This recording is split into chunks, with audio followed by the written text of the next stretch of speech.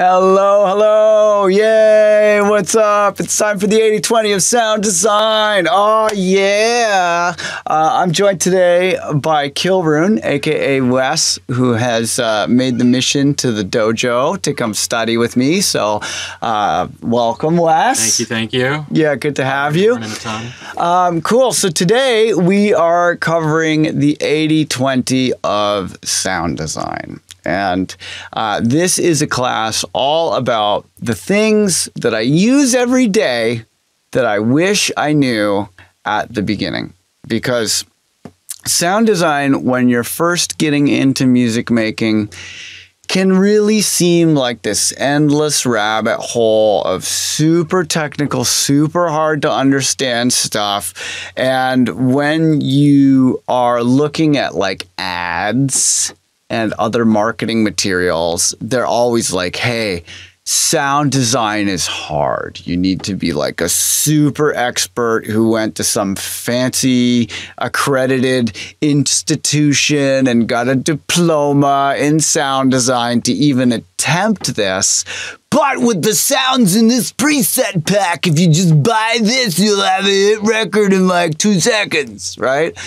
And so we're, always bombarded again and again and again with like, hey, this is hard. Leave the sound design to the pros, like the fun part is just playing MIDI or whatever. And that's all lies. It's lies. You can get to know what you need to know actually pretty quick and easy. And sound design is really fun. And, when you understand what to do, but more importantly, what not to do and what not to worry about, sound design can become a very fun and creative part of your workflow. And when I show you some of the stuff that I'm going to show you today, you will realize that if you have never included sound design in your workflow, you're missing out.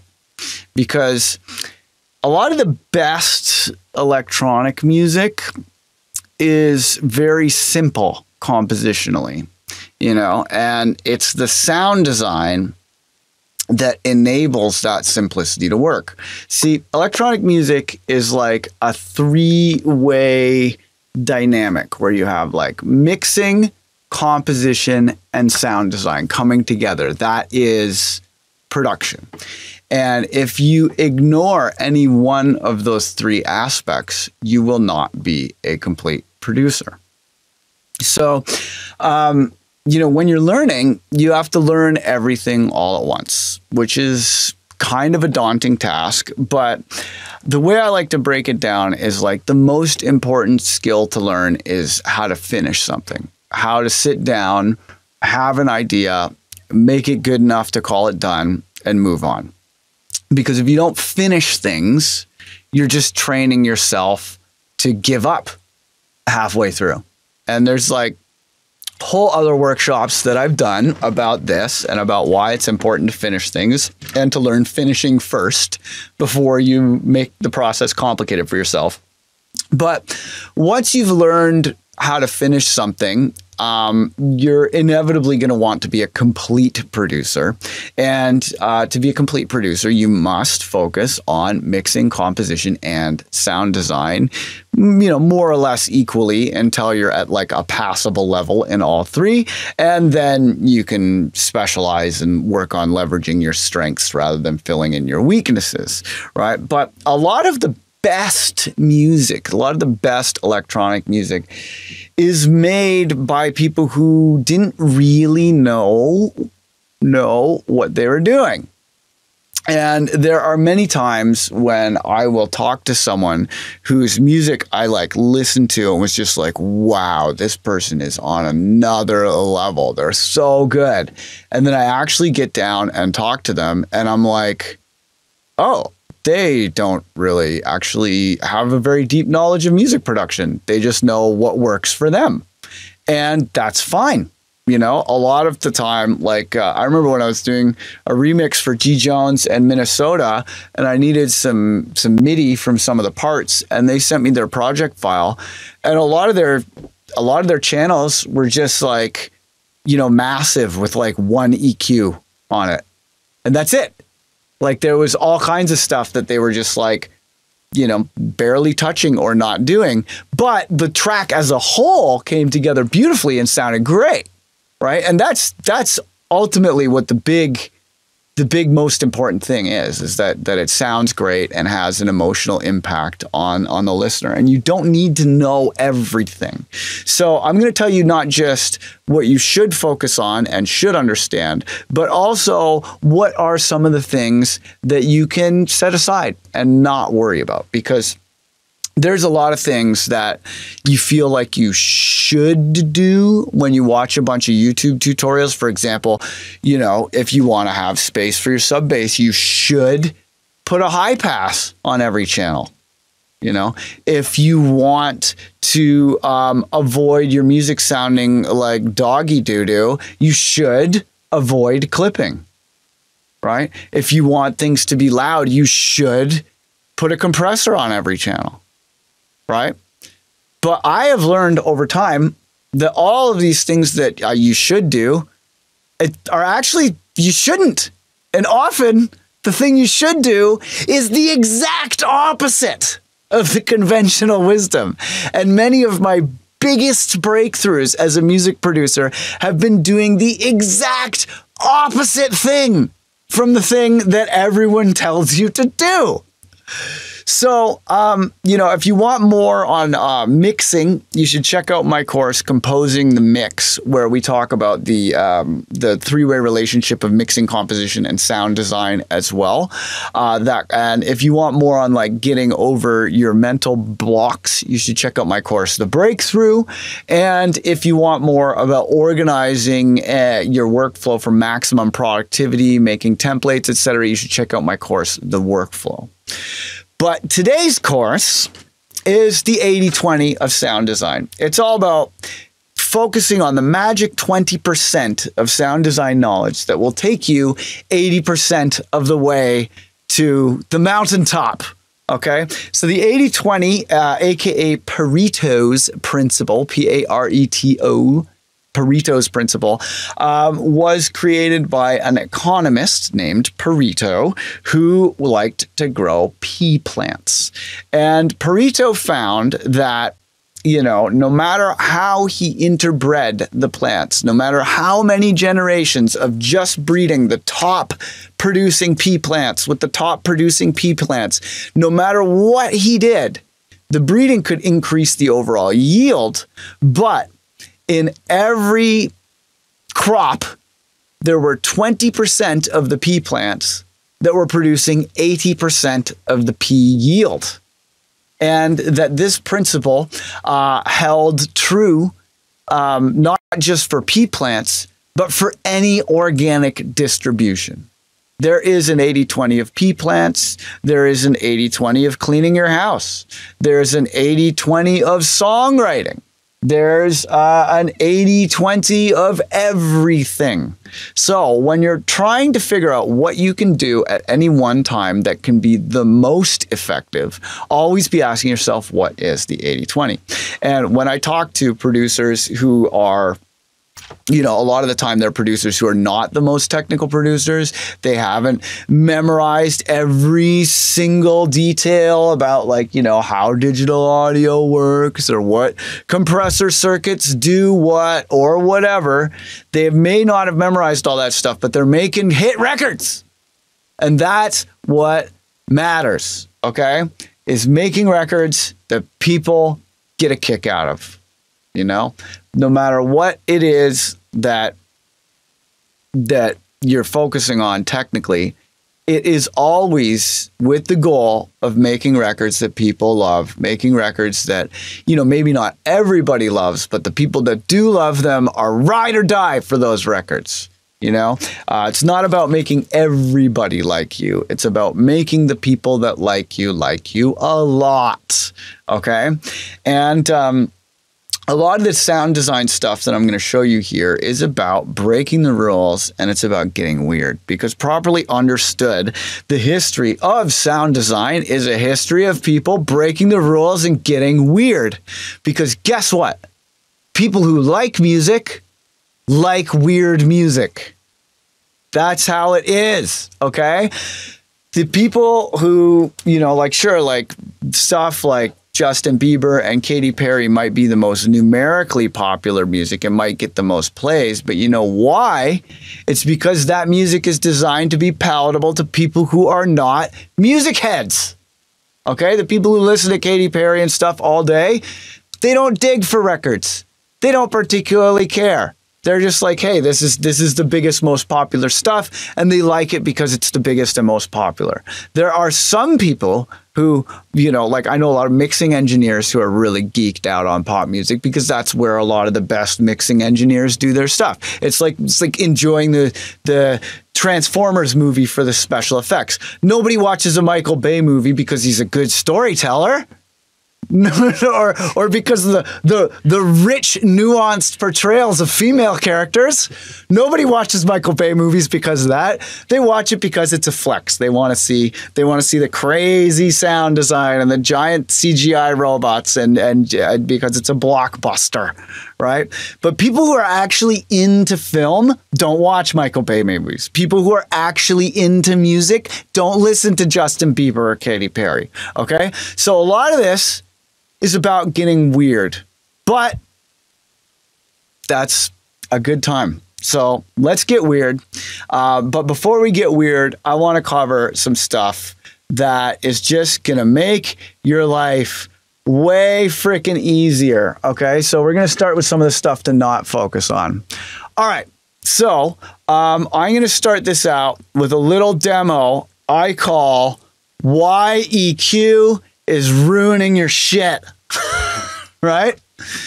So this is very important. I'm going to get an operator here. Operator is just a very basic FM synthesizer in Ableton. It can also do additive synthesis, which is pretty cool.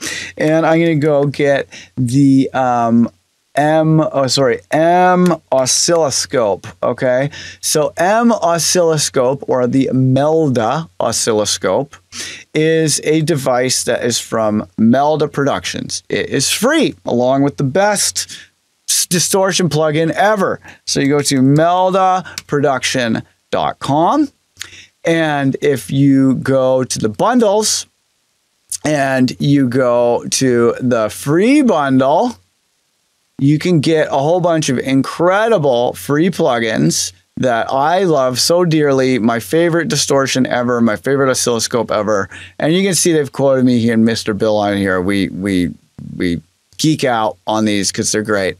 So get this free bundle. We're going to go into M-Wave Shaper later. Get this free bundle. Melda Production is very cool. A lot of people don't like them because of the GUI. Their GUIs are admittedly not the prettiest, but they really do sound great, and that's the most important thing. It's very important to kind of decouple what things look like from what they sound like. So I've set this operator to make a saw wave, and I've set this oscilloscope to normalize said saw wave, so we can have a look at it.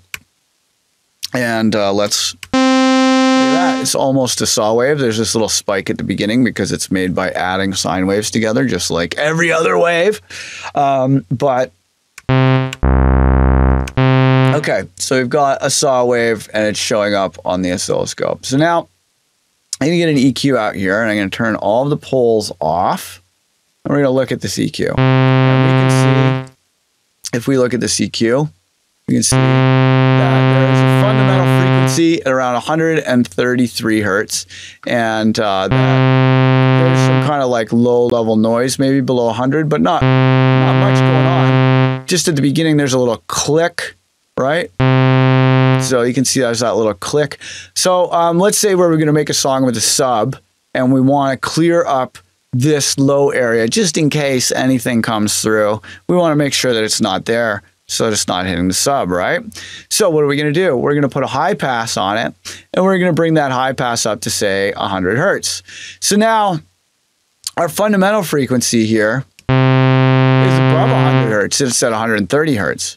So high passing it at 100 hertz should do nothing to the sound wave, right? Shouldn't do anything to the sound wave. It should just, there's nothing down there. So why would it make a difference, right? Watch what happens to this sound wave when I slowly start creeping this high pass up.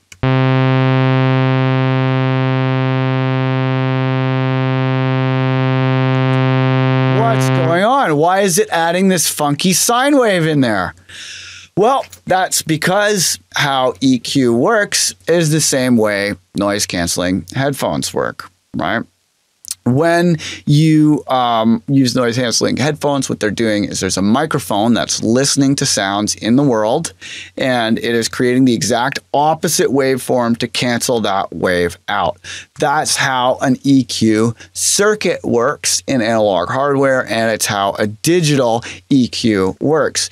It is not merely turning down these frequencies. How is it turning down these frequencies? It's turning it down by introducing the opposite wave. And that's what we're seeing here. And this opposite wave is starting to knock everything out of phase. Without that opposite wave, if I take this EQ off, you can see, well, you can see that you know, it's got a nice, clear, sharp beginning on the wave. And when I add this in,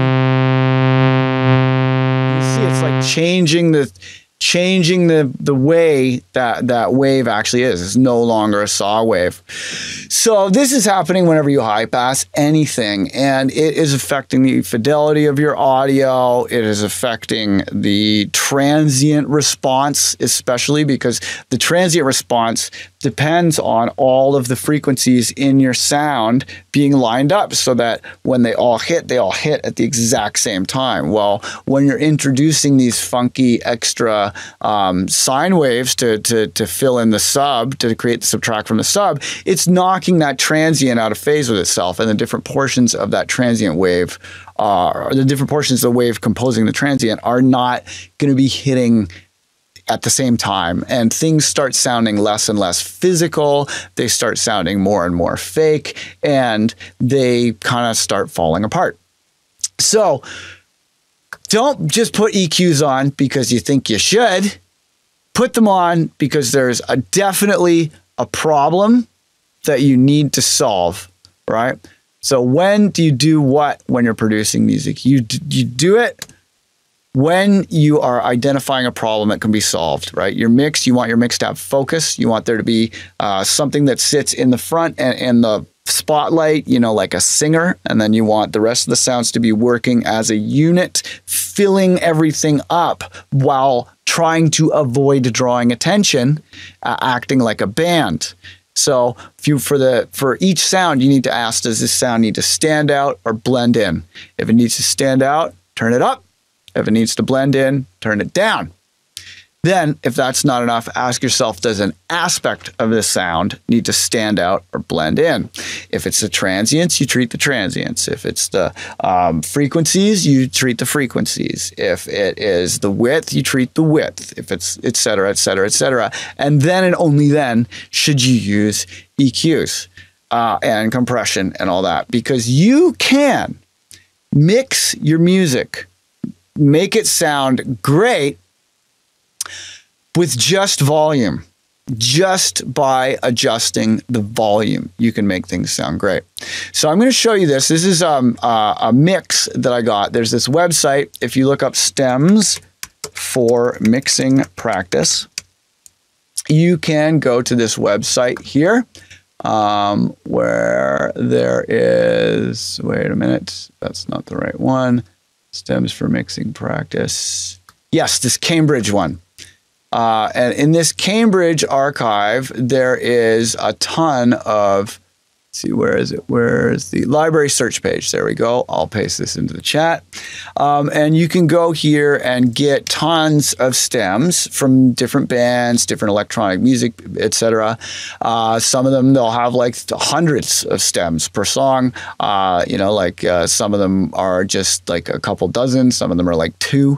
But you can get these stems and you can practice mixing on other people's music. I highly recommend this because you can be much more objective when you're working on other people's music. So I went and I got some stems for mixing practice from a band called, I think, Juliet's Rescue. And this is what they sound like.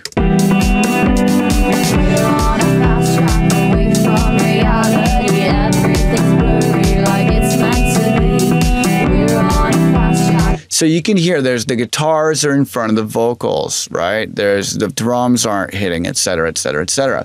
Now the temptation would be to say, oh, well, let's EQ out the guitar frequencies from the vocal. Let's, let's boost up the sub on the drums, et cetera, et cetera, et cetera.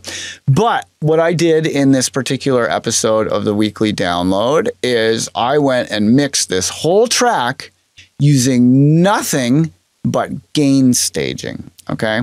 And gain staging refers to setting the relative levels of the tracks in your song. I don't know why that's not going. Yeah, there we go. So what I did was I went in and I set the volume faders for each of these channels. If you look at the channels, there's almost nothing on them. There's this subgroup that I made to isolate the sub bass because this thing didn't have sub bass, but that's the most complicated piece of routing in the whole thing.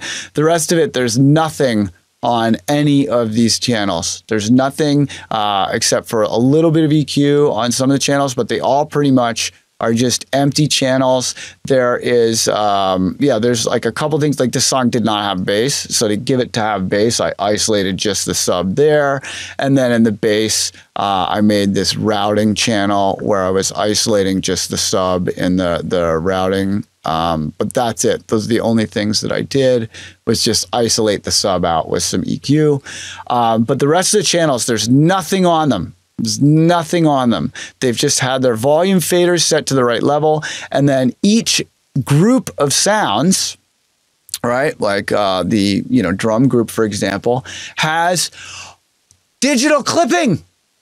Look at that. This is a clipper. It's a free device that you can get called G-Clip. And this G-Clip device has hard digital clipping, the exact thing they tell you to not do. It offers that. You can specify a level and the sound waves cannot go past that level. It cuts the peaks off. Anything past that is just a flat line. So how am I getting away with this clipping, right? Well, what's happening is this clipper, like if we go to my kick group, you can see that this clipper is not clipping all the time. It's just clipping the tiny peaks off, right? Like here, I'll zoom in. Right? You can see the actual amount of clipping is just tiny. It's just this tiny, tiny amount of clipping that just takes off like these tiny little 2 millisecond to 5 millisecond peaks, right? And when you get those peaks out, most of the time, that's all the dynamic control you need is to kill the peaks, to stop the peaks from adding up, because the peaks adding up create big spikes that overwhelm your limiter. So all I did was I used clippers on some of these channels and I used limiters on other channels, because something like a guitar, because a guitar is going to cross the threshold and stay there. It's going to sustain on the other side of the threshold, not like a clipper.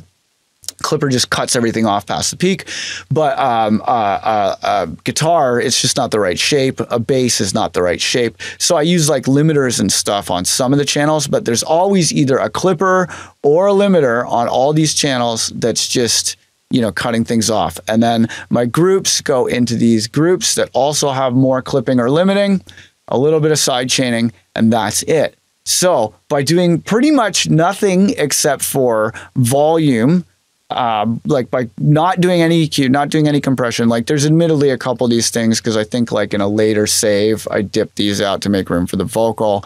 And I think in this one, oh no, I didn't do it. Yeah, I had Nectar, but I turned it off so that this could still be a demo of just gain staging. So with nothing but gain staging, using clipping, the thing you're not supposed to do, no high pass, no compressors, nothing but gain staging and isolating the bass. I was able to turn this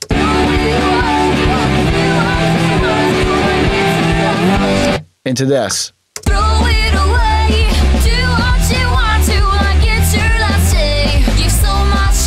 So this section sounds like this. And now this. Everything's blurry like it's meant to be. We're all away from reality.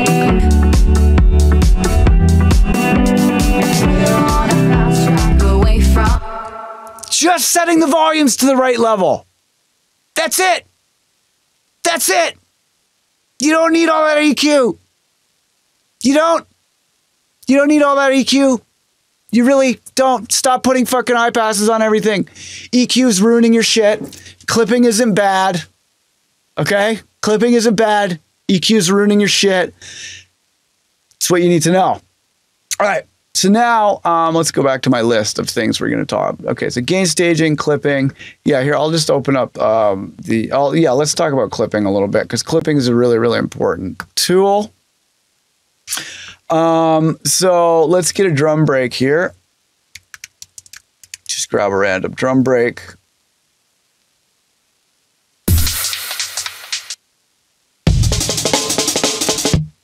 Okay, so let's get a drum break. And then I'm going to get a kick and a snare. Let's get a kick.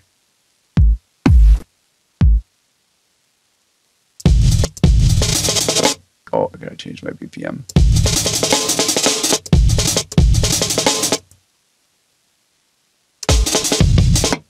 Okay, so I'm putting these kicks on top of the kicks.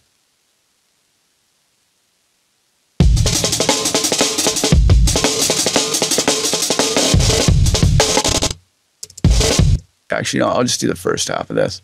So let's say we got that. And let's say we get a snare. Let's get like an 808 snare. Put it under the...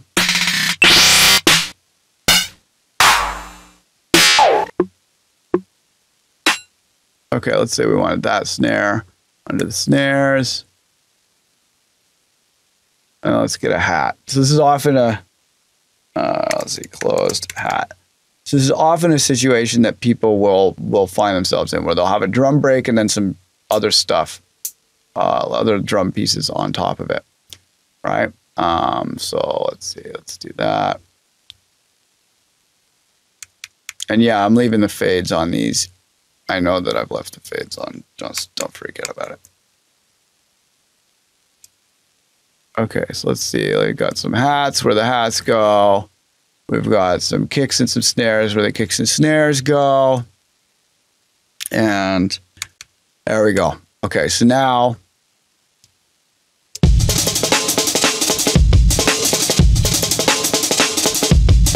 okay, so that sounds pretty good, right? So let's group these together and call this all drums. And now I want to take a sample of this. So I'm going to sample from all drums.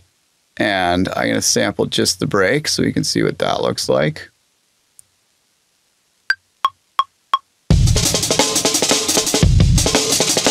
Okay, so we got a nice level there. I'm going to put -6 here. Just do that again because we need to be able to have headroom.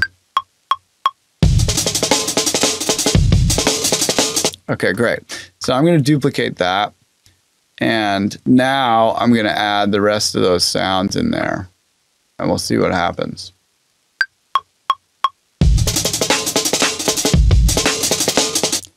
Right, so we can see here that this has added like a lot of peaking to these sounds. Like these are no longer nearly as even in volume. And there's a lot of funky peaks that are kind of randomly happening. I think this might be easier to show if I get like, let's get a bass loop.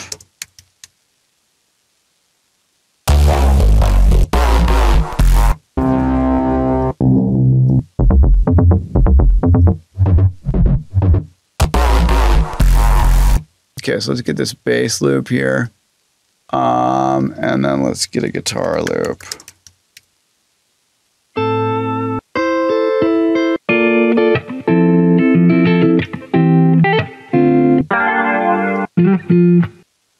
Let's get this guitar loop. And then if you take the two of these, I'll just put these on those same channels because there's not really anything on them. And you look at what they look like together. Oh wait, let's do that.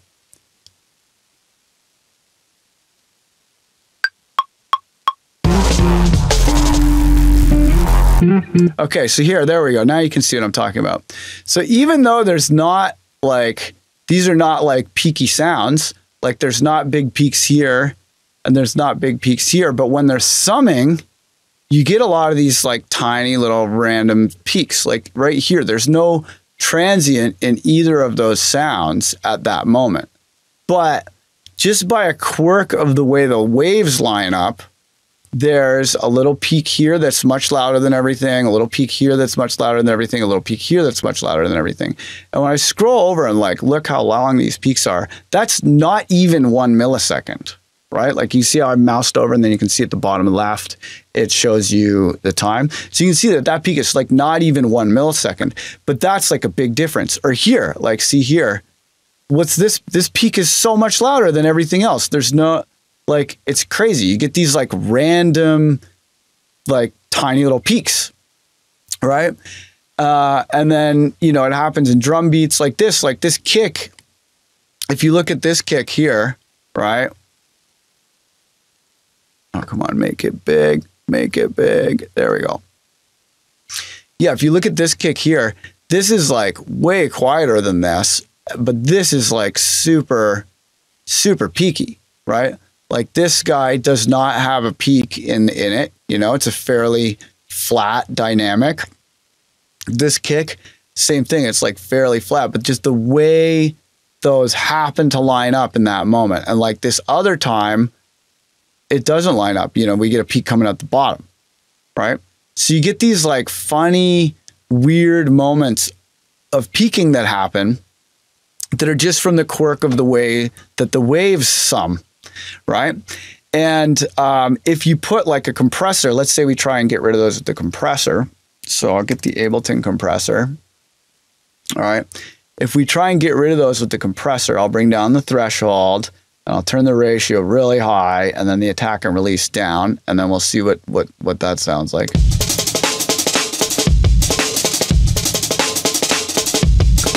See here, it's going.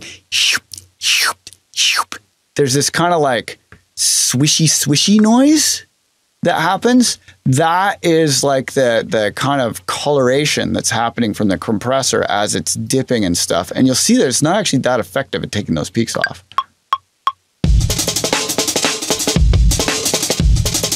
Right?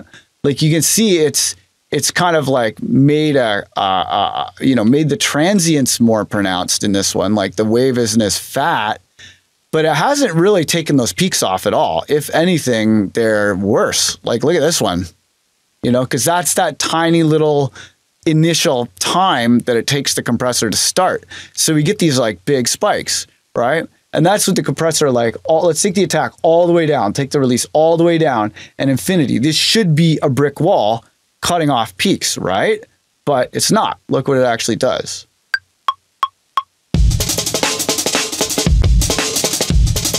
Right? Like I'm not seeing any flat top on here, and there still is tons of these tiny little peaks that are going to be a problem in summing, right?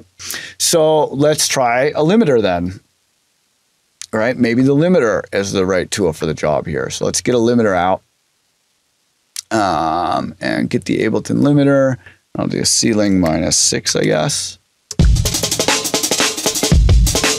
Okay, so it's still making that kind of like swishy noise, but it kind of like, it's like farting out a little bit. Like it's going like,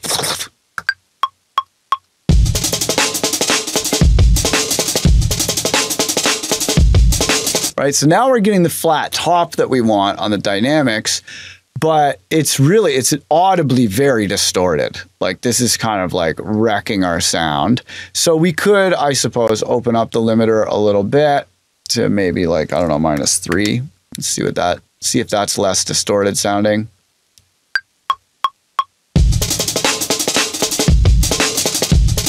Right? It's a little bit better, so I'll save this as limiter. But I want to see what the same thing is like with Clipper. So I'm going to use a G clip. My favorite is standard clip, but it's a paid plugin. So I'm just going to use G clip here, and let's put G clip on and set the threshold on G clip to -3. So 50 is -6. So I think -3 will be 75. I'm pretty sure that's how that works. And now let's listen to it.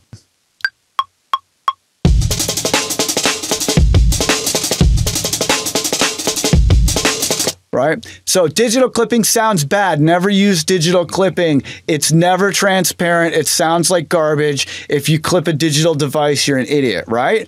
No, actually completely fucking wrong. Here is taking the peaks off of the limiter.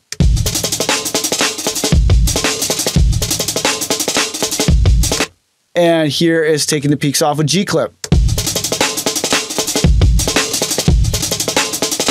Listen to the transient response. Listen to the highs, right? In the limiter version, the transients, that sharp clicky click on the transients is all mushy and lost, and the highs are muffled, and it's getting that small feeling. It's losing its openness. It's losing its fidelity. It's losing its three-dimensional feeling. It's losing its physicality, right? And it's getting muffled and no transients. So limiter.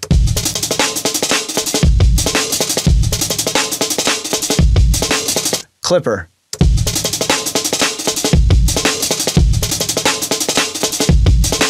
No competition, man.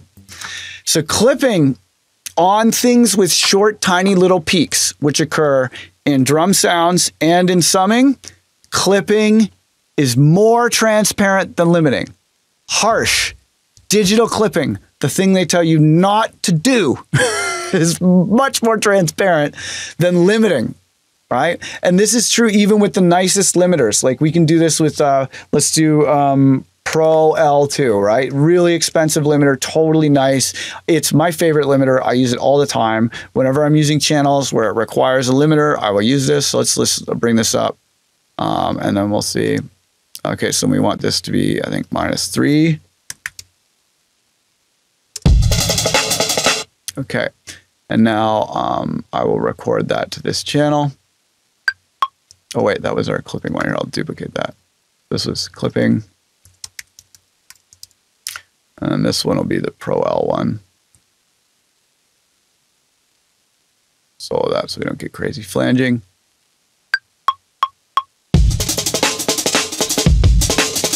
So you can see Pro L is definitely better than the Ableton limiter by a lot, right? This is Pro L.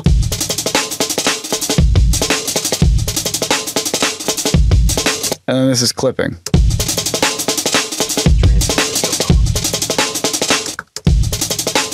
See, Pro L is still digging the transient response down.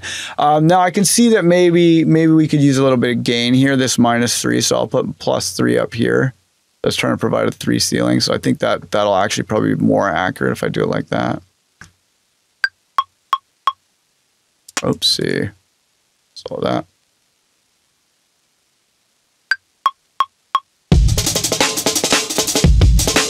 Okay, that's a better level. So this is Pro L.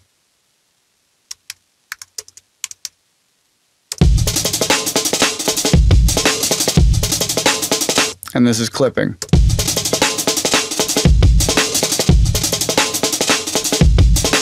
Like it's harder to tell, but the transients, you can still hear a difference. Especially on the kick transient.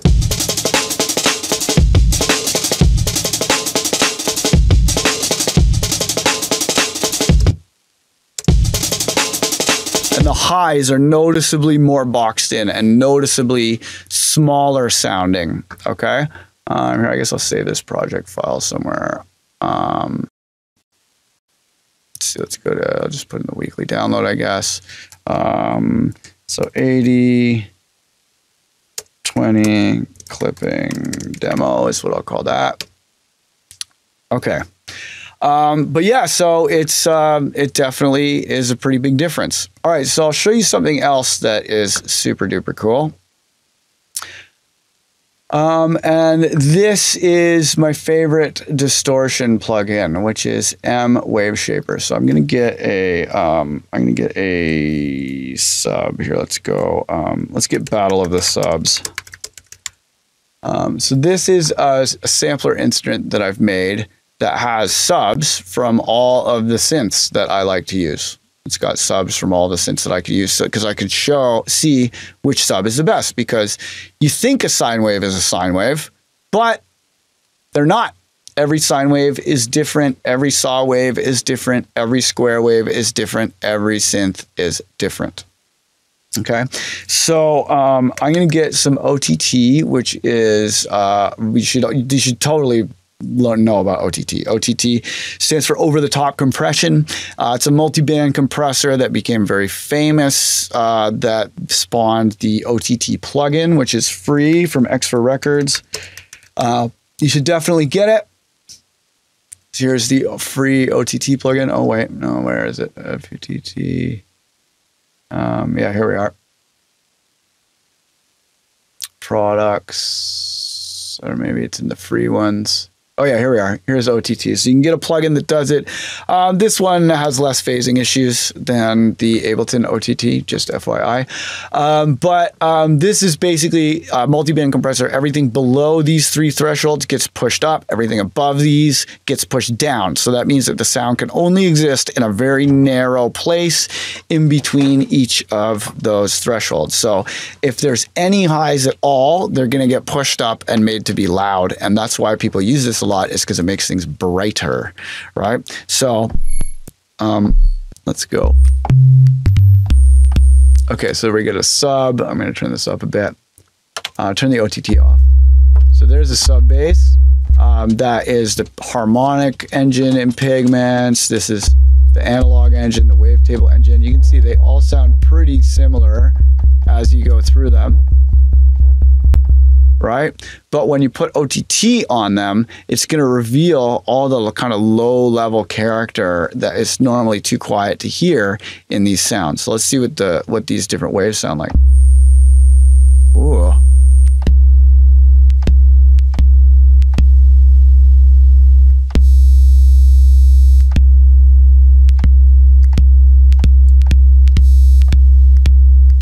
You hear this like low level kind of high noise, and if you make a triple OTT, you can really hear it.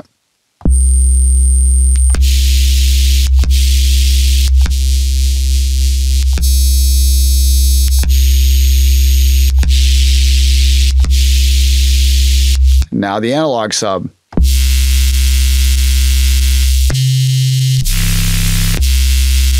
Notice that the analog sub has some noise in it that is from the fact that it was recorded through a preamp. It's got this low level of noise in it, and that noise is going to be like covering up those digital artifacts that you would normally get in that you'd normally get when you really blast a sound wave. You know, all these digital synths, they have this like crazy, there's aliasing. You hear that? How that one? It's like this note, that note, and that note. The math, it just lines up wrong, so you get aliasing, and that's even when it's on the best interpolation. So not every sound wave is created equal. I like to use sounds that came through a preamp because they have that low-level noise, and then when you start blasting it with extreme processing, that noise will kind of act like dithering and cover up some of the distortion. Right? I like that. But yeah, so let's make something out of this analog wave. So I'm going to go sisters sub, and I'm going to get this sub bass that I've made. And this is a sub bass that I made. It's a just a sample where I went and sampled one of my favorite hardware filters feeding back. And I have like, let's take this pitch envelope down. And then I will sometimes put FM on this or whatever to thicken it up. But it's a nice thick analog sub. It sounds really juicy. It rocks hard on a PA. And I want to show you a couple different things about the different flavors of distortion. But I'm going to start with the Ableton Saturator. Okay, so when you want a sound to have more highs or more presence and you don't want to use EQ, Saturator is your #1 tool. Okay, so when I turn this Saturator up here, let's get the spectrum out. And let's look at the spectrum, and then let's get our oscilloscope out. And we will look at the oscilloscope and we'll see what we're dealing with. Okay, so got spectrum and an oscilloscope. I'll lower the floor on the spectrum. So you can see there's pretty much just one frequency coming in here. There's a little bit of harmonics, but not much, right? As we turn up the saturator, we're going to get odd band harmonics coming in.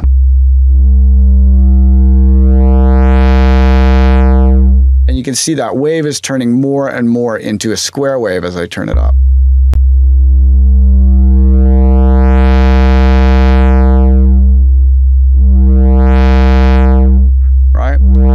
And it moves a lot, like this dark area on the oscilloscope, that represents where the wave is away from the back of the speaker. So whether it's pushing out or sucking in, and then this middle line represents where the sound wave is stable. So you want that speaker cone to be spending as much time away from its resting point as possible to move as much air as possible. So, you know, this dark area, that dark area getting filled up is good. That's what we like. That's thickening it up and making the sound fat. But gain in electronic music is quite literally a zero-sum game. For one thing to be loud, other things must be turned down. So to illustrate that, I will show you with operator here. And then I'm going to go get the spectrum out again. And I'm going to get the limiter out here, and we're going to go into additive synth mode. So this is where I'm adding sine waves at different frequencies. And you'll see what happens to the sound wave when I start. So we have one frequency. Let's go down. And I'll open that up, and we'll crush that hard into the limiter. Right? So you can see that one frequency is as loud as Ableton can make it. What happens when I start adding other frequencies here? Watch.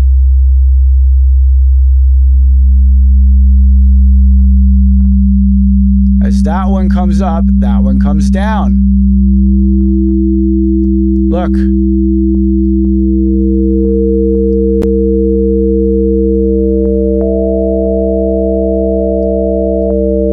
So you can see as each one of these is added, it's taking away power from the main frequency. And that's the same thing if I smash it into like distortion or whatever too. Like if I put on the shaper here. You see, as those other ones hit the limiter, they're pulling down the fundamental one.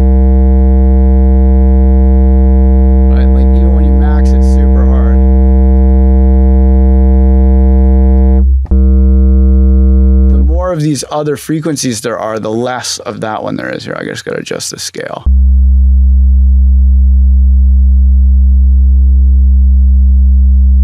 Right? Like you see here, even like as I turn it up, you can see them like, you know, it's taking them down. All right, here, let's.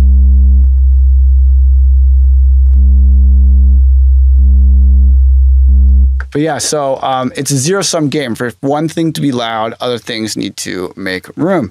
That's the same thing when you're mixing, and the same thing when you're sound designing. So although this wave, when it's squared off, right? Although this wave you would think is the loudest wave, in actual reality, having a sine wave that is concentrated at one frequency gives you all of the gain of the sound system on that one frequency. So when you're making your bass sounds, it pays to have an oscilloscope and kind of look at the wave to be able to make sure that it's gotten lots of this nice dark area where the wave is away from rest, and that when you start adding crazy high frequencies, you're not taking away too much from that dark area. So watch what happens when we use one of these like funky, funkier kind of distortion types. Right? So this, it still seems like it's as loud as it can be because it's going to this clipper here. When you turn on soft clipping on the distortion, that means it can't exceed a certain level. But you can see that this type of distortion, it's carving away a lot of the dark area that we need to move air. Like when we get there, that's kind of more like a square wave and it has a little bit more dark, but you can see that type of wave folding. This digital clip is still lots of dark area, but like some of these wave shaper ones,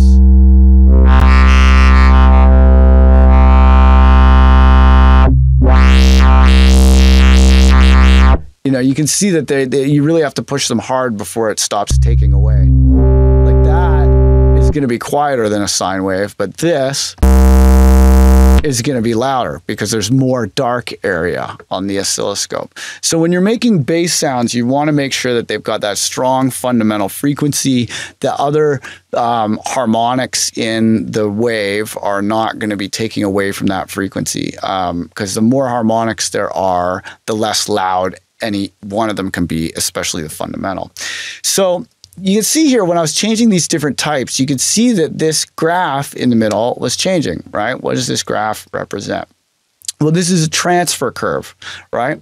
This is saying volume in to volume out. If it was entirely linear left to right, it would be, would not be distorting, but the non-linearity of this transfer curve is where you get distortion.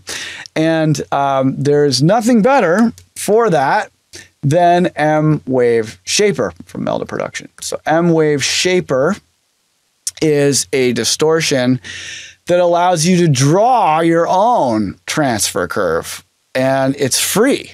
And this means that you can make your own custom distortions that sound super duper cool. So I'm going to put this on and then make this. This is like typical of a saturator type of distortion. And you can see that's making it more square as I turn up the input gain. Right? So that sounds a lot like the Ableton saturator, right? That's sort of a transfer curve. If I wanted to make a wave folder type of transfer curve, I could go to sines like this and then drag this up. And now we get a graph that is like the wave folder on the Ableton saturator. You can see here, if I put this to sinoid fold, you'll see it's making sine waves. So this would be, that's what the sinoid fold looks like in Ableton. So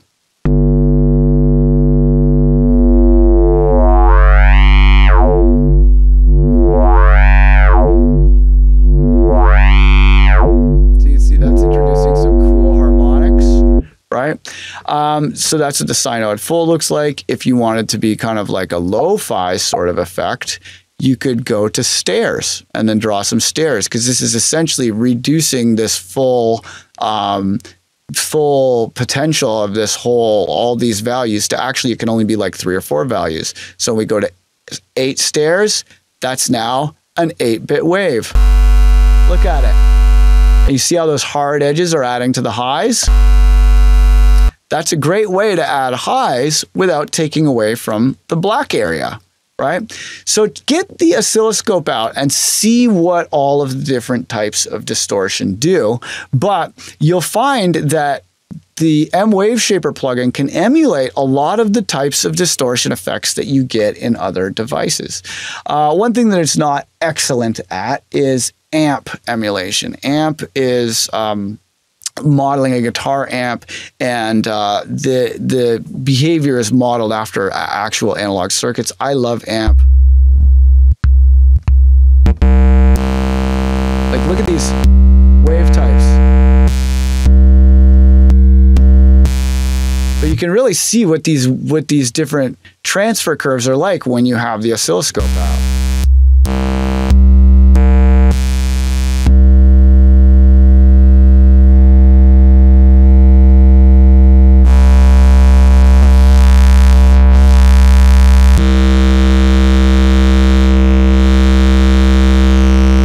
Right? So amp is a little bit different, overdrive's different, but get used to using an oscilloscope to see what your distortions are doing and get to know the different flavors of distortion. Because I think, honestly, getting to know the flavor of distortions, all the different flavors of distortions, what they do, what they can be used for, I would rate that as more important than EQ and compression. Right? So M-Wave Shaper, you can use it as a clipper, you can use it as a saturator, you can use it as a bit reduction, you can use it as a folder, etc., etc., etc. And then I'm just going to clear the points again. I'm going to show you one last thing that I like to do. Let's just go back to mode 1. And one thing that I like to do that is pretty cool is this. This transfer curve can do stuff like this. You may have recognized these transfer curves from like a compressor. Like, let's say I wanted to compress it. If I made a transfer curve like this, it would be essentially acting like a compressor. Like if we take the Ableton compressor out and we have a look at it in this view, that's what this is. It's a transfer curve. You know, if I take the knee down and give that a hard knee, look at that. We've got a transfer curve. That's exactly the same thing as this is doing. And that's why a lot of compressors and distortions are the same, right?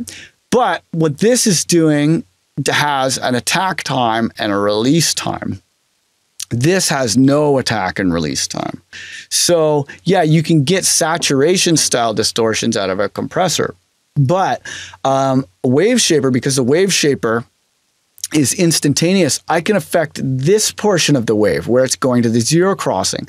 A compressor can only get the high and low portions of a wave, but a wave shaper or other nonlinear distortion type thing can get these areas next to the waveform, and you can get a lot of high end out of your sound wave by kind of like drawing some little squiggles down in the corner, right? Let's turn this on.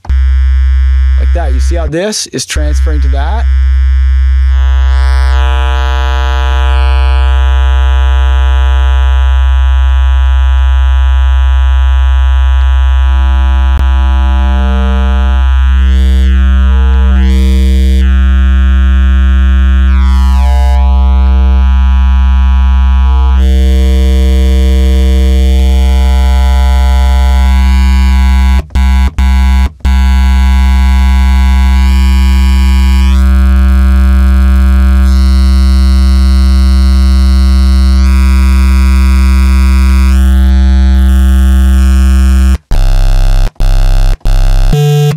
Like that is a fat sounding distortion. There's lots of black area in the waveform, and because I'm focusing on this bottom left area of the sound wave, that I can add highs. So then this way I'm keeping this area black so that there's lots of black on the high and low portions of the oscilloscope, and I'm making my bass fat like that. And then the beauty of this, all of these types of bass, is that changing the gain in changes their behavior. Check it out.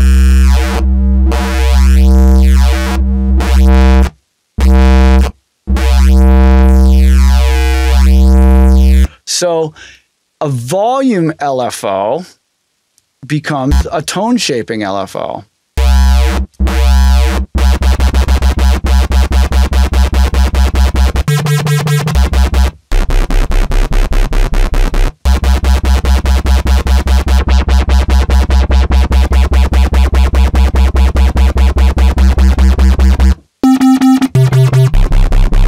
Right? The traditional approach to making a wub is that you would LFO the filter, but LFOing the volume into clipping or LFOing the volume into wave shaping is like way more effective because you don't have the phasing issues that are associated with filters, and you know, you get like really crazy high fidelity physical sounding tones. So yeah, very, very cool. So that's a little bit about clipping and about, you know, why you'd want to use analog sounds. So I'm going to go now and I'm going to get this, I'm going to open up this project file here. This beat I just made for one of my students when he was over. And I was just making this as like a quick little demo to show him how you don't have to worry about lots of things. You know, when you're working, you know, you can just hit the gas. You need a riff, a turnaround, and a drop. That's it, really. If you're making bass music, you need a riff, a turnaround, and a drop. Oh, max bass isn't working. Oh, that's annoying. So if you look at these channels, look, nothing on them. It's like a little bit of reverb on that one. This one has some auto pan. This one, nothing. This one, nothing. This channel, a little bit of filter and OTT. This one, nothing. This one, nothing. This one, a little bit far away rec, but pretty much nothing. Pretty much nothing, nothing, nothing. And I'm not even doing my bussing or anything on here. You know, there's not much going on. Look at this riser. It's got a little bit of auto pan, but there's no EQs. There's no compressors. It's not really anything. It's like a low pass filter. So most of these channels have like one rack on them. You know, then on my beat, I got a drum bus plug in. And then on the master, literally just letting it clip. That's it. Just letting it clip. And this took me like half an hour. And when I play this live, people scream.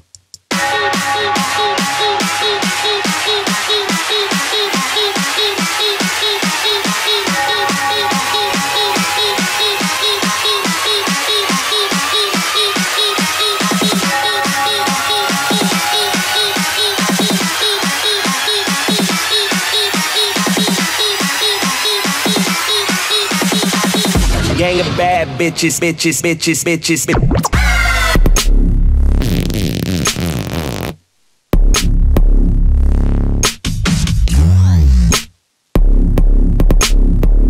Gang of bad bitches, bitches, bitches, bitches.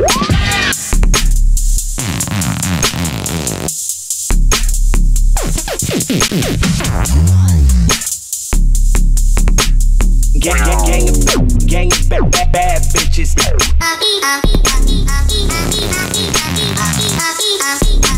Almost no processing. Almost no processing on any of those sounds. You know, it's all just leveling it to gain stage it, clipping the top off. In this case, I used a drum bus, and on this one, I used Pro L2. I used 2 Pro L2s, so I limited it once, then sidechained it, and then limited it again. And that's it. That's it. It's not really a whole hell of a lot to it. Nice to be right. You know, there's not really a whole hell of a lot to it. And when you're writing tracks, you need a riff, a turnaround, and a drop. That's it.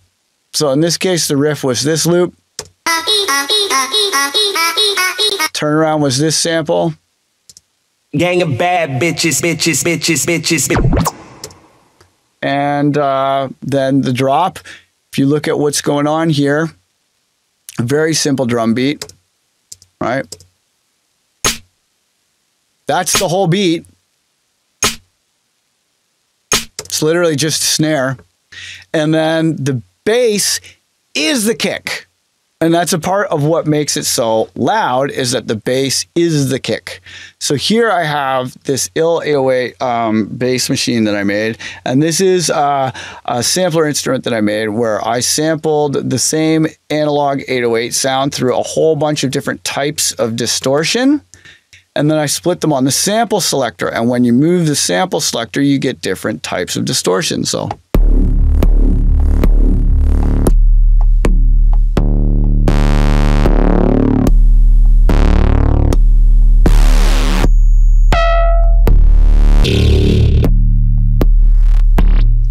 Right? So all I'm doing is just picking which distortion type. There's no additional processing to that sound. It's a sound wave running through distortion. You can pick which distortion type with a knob. That's all that's doing. There's no pitch envelope. There's no FM. There's not really anything going on in the volume envelope. There's no modulators or anything. It's just choosing which flavor of distortion you want on the 808. That's all that's doing. And then this is running into these 2 stages of limiting to make sure it's nice and loud. And I'm using limiting and not clipping because it's a bass sound and I didn't want as much harsh highs. And then you can see here, there's this Moog 1. This is another bass sound, I think. Oh, it's just some rippy saw wave pitch envelope noises. But that's, and then, yeah, we've got the splash sound. Right? That has a little bit of bass in it, but that's it. So the beat is literally just this.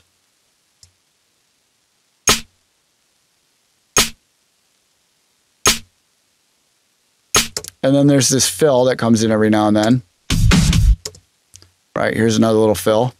And then there's this hi-hat that happens.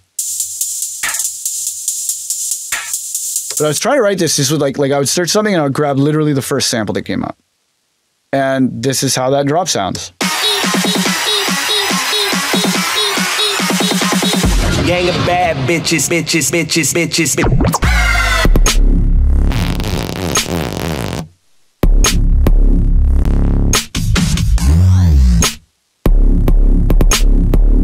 Gang of bad bitches, bitches, bitches, bitches.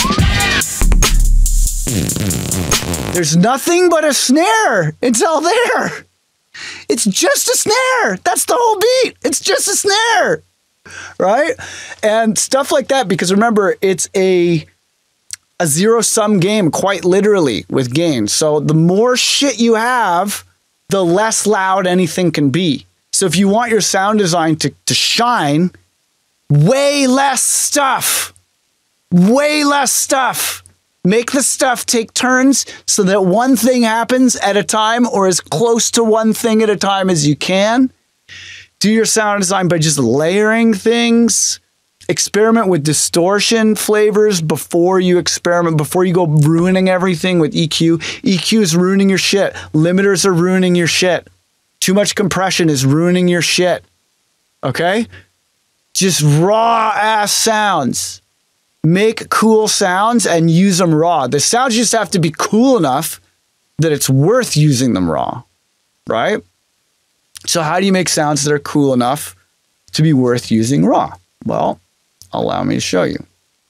So this is one of my favorite sound design tips, and this is actually kind of a recent one for me. So somebody name a type of sound. Pick a drum sound, pick a bass sound, name a type of sound. Whoever's first, I will do that sound.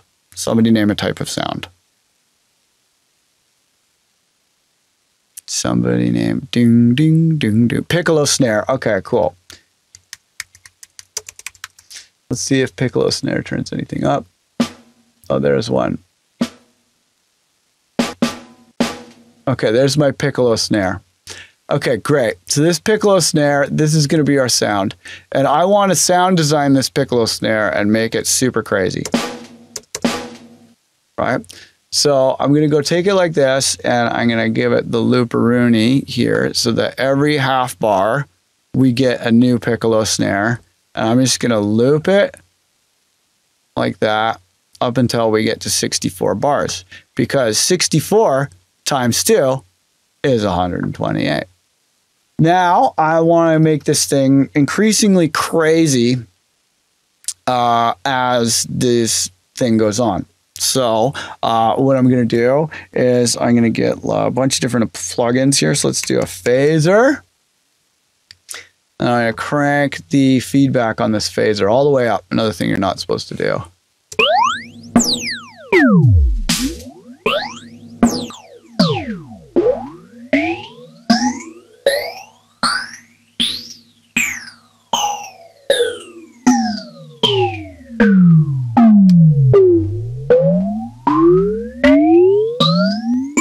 Okay, cool. Now I'm going to go wave shaper, give this thing a little bit of distortion. Actually, just put warmth up. Actually, warmth seems to be enough. Yeah, I'm just going to use Ableton stock.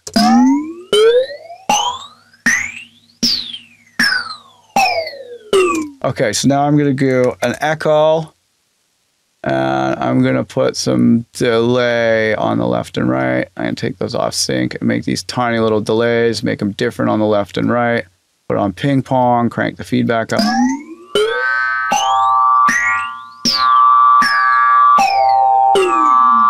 Right? Those are sustaining too much. I don't want that sustained. So I'm going to take the drum bus plugin, crank it all the way over to the left. I just want the transients.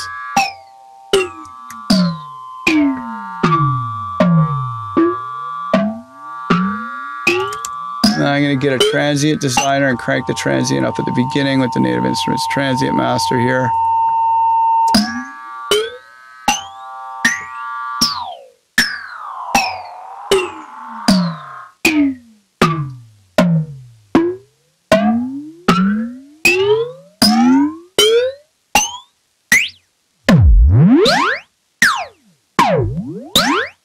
Okay, cool.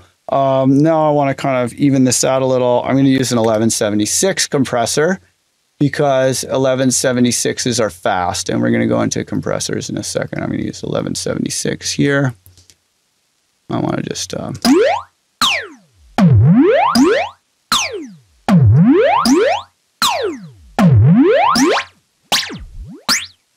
fact, I think I'm going to modulate this. Instead of with that, I'm going to use the Ableton LFO. to modulate that phaser because I'm not super happy with the way that cyclical LFO is sounding. I'm going to put that on to that. Put that to like, I guess, half notes. Put this on a random and then randomize the center frequency. That's more what I'm looking for.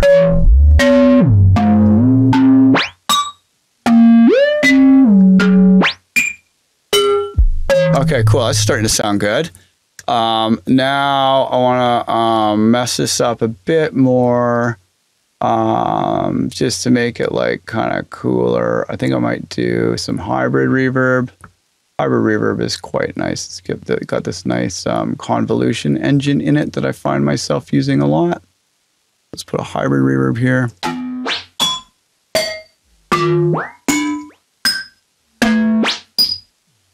Okay, we got a very good sound there. And now I'm going to put standard clip at the end here. Just to clip it off at like, let's say -6. I'll do that with the hard clipping. Just see, like, those peaks are going to mess up compressors later. Okay, cool. So now we're ready to sample. So I'll call this piccolo snare fucked. And then actually I think I might get the frequency shifter out here because we want to generate like a whole bunch of wild ass shit. And sometimes frequency shifter can sound quite nice on drums. So I'll put the frequency shifter like there, put it in frequency shifting mode.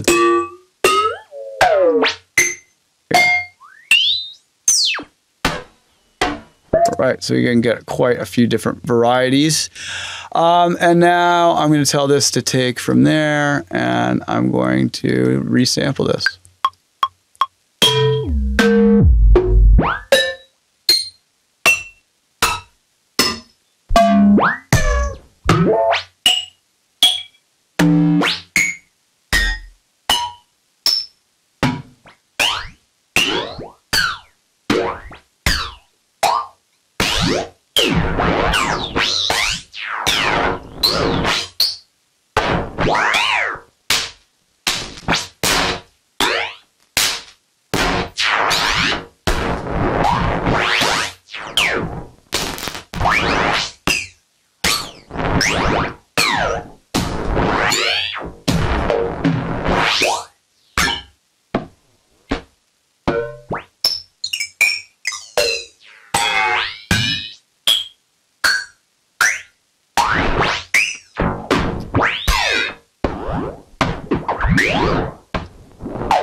Action modulation.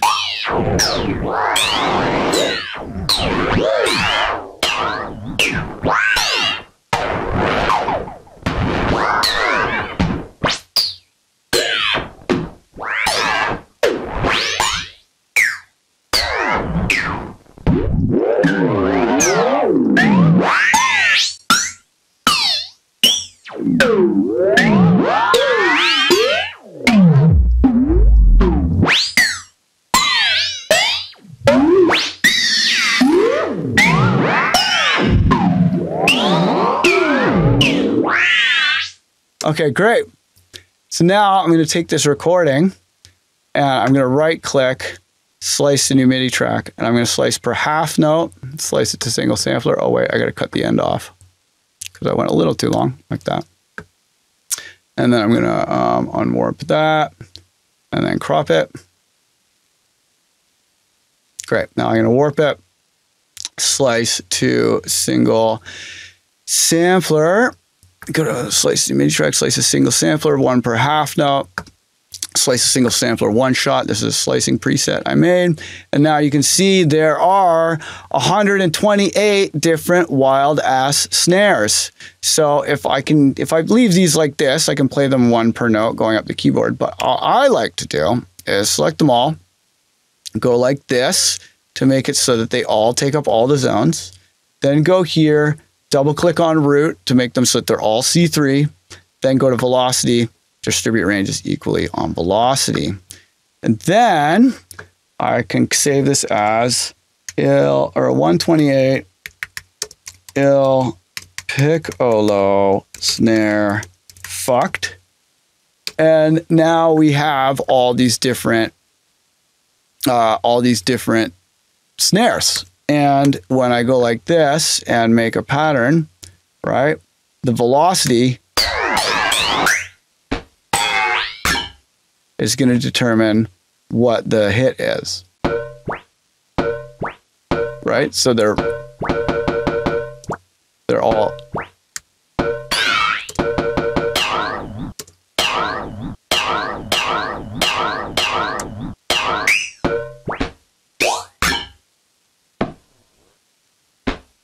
okay, let's make this one.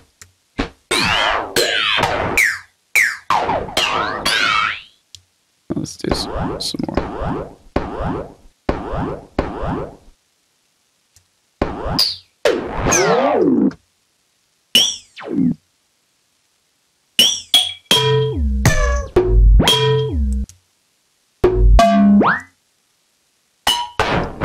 And then you get riffs that sound like this.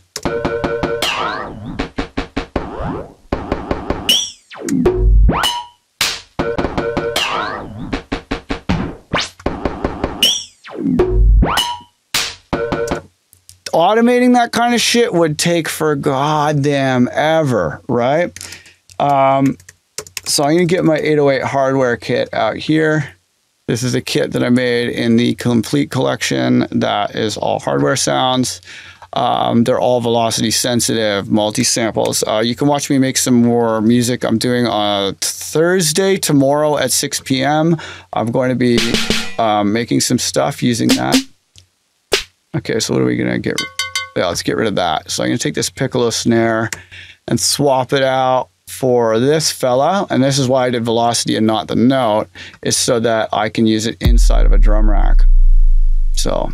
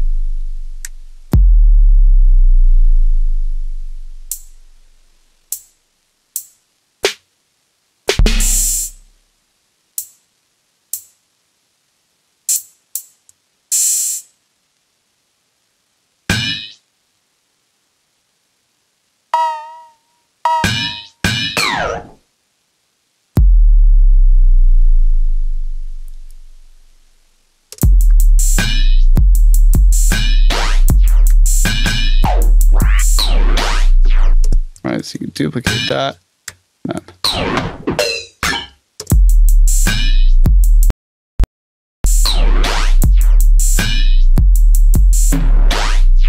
All it takes is like one of those sounds in your drum kit, and your drum kit is a completely different fucking experience. And suddenly you have a lead, and suddenly your drum kit feels like a drop, just the drum kit. So you can make 128s really, really easy like that. You just, you know, 2 bars or 64 bars of half notes, fuck it up and resample it, slice to MIDI, turn them to velocity, boom, right? And then you've got these really expressive, playable things, okay? So now, let's go and do one last thing. Let's see what else we have on the list. We're running out of time here. Yeah, hardware sounds, resampling, flavors of distortion. Yeah, you know what? It is already almost 1:30 and I was supposed to be 90 minutes. Okay, I'll show you one last thing here. I'll show you how you can make any sound into a lead. So let's take, just find like a little nothing hit. And it's not, oh yeah, that perks, that's rim shot. Okay, so I'm gonna make this rim shot into a drop, because you can make anything into a drop. You can make anything you want into a drop. You just have to treat it the right way.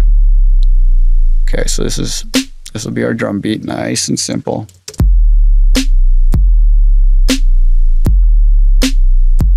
Okay, so now let's take this rim shot.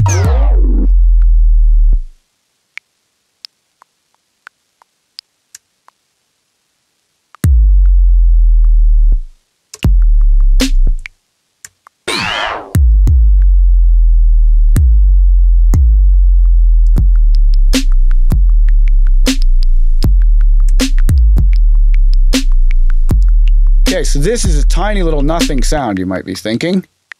How are you going to make this into a drop? All you need is something to agitate your convolution or whatever. But what we're going to use for this, we're going to use, I want to show you, like, because delay, chorus, and reverb are all essentially versions of the same thing. Delay, flanger, chorus, reverb, and phaser, they're all essentially versions of the same thing.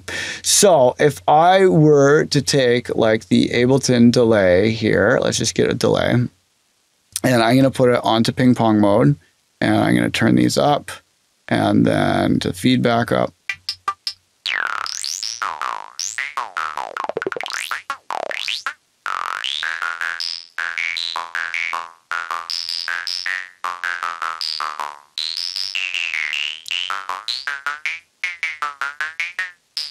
Do that.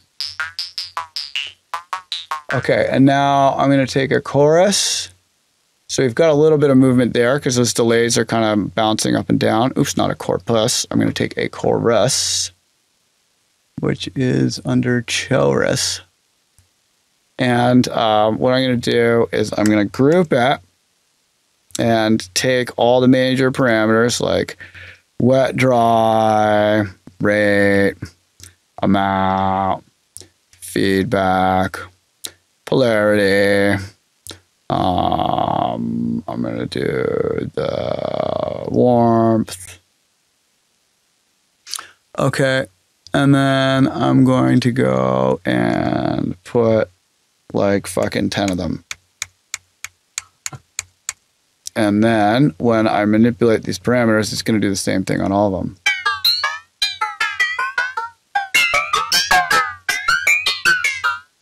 Actually, I should have mapped the volume out. Maybe put a compressor at the end or a clipper because these levels are going to get unruly. So the Ableton devices, there's some clippers in the Ableton devices, notably in the glue compressor. And you can see my default glue compressor. I've taken the range down, thus turning the compression off, and got the soft clipping on. So now.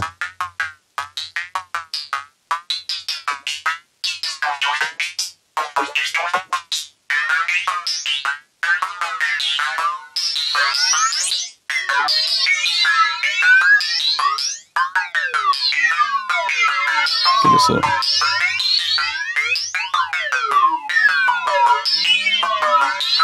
Now we're going to once again take away everything except for take away those tails, like that. And then let's get another glue compressor here. This time we're going to compress.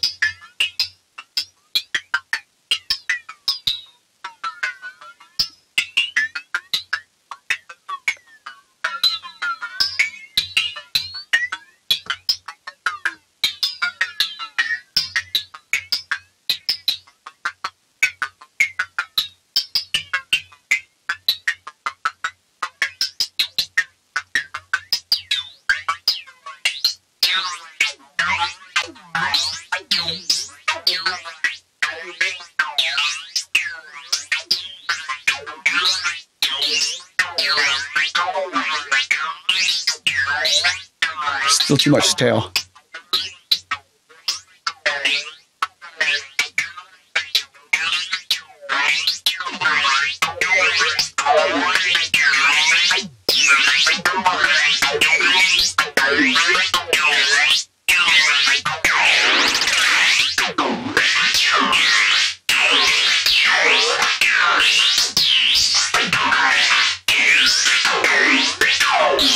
Put this here actually.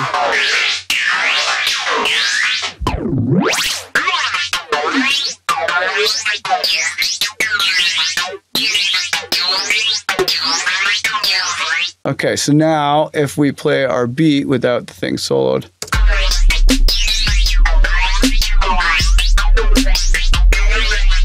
Now if you want to make this sub a little louder, let's put a little.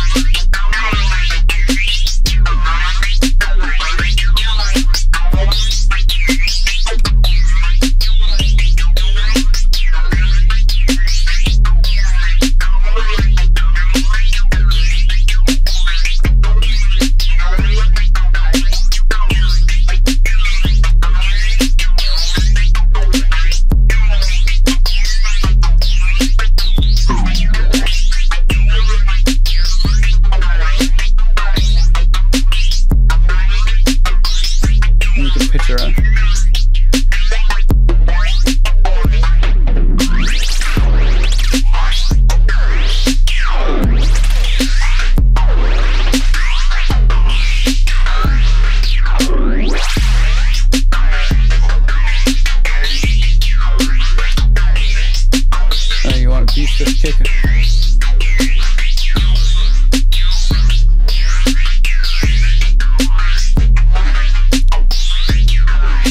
Right, real easy to make anything into a drop with that technique. You just want to add delay, reverb, etc., but take away the tails. So you get like a short sound that has lots of delay and reverb, and then you want to saturate it or compress it and break it down to just the transients. And then, you know, if you were to add like saturator or whatever, you could make it shorter and tighter, maybe some overdrive.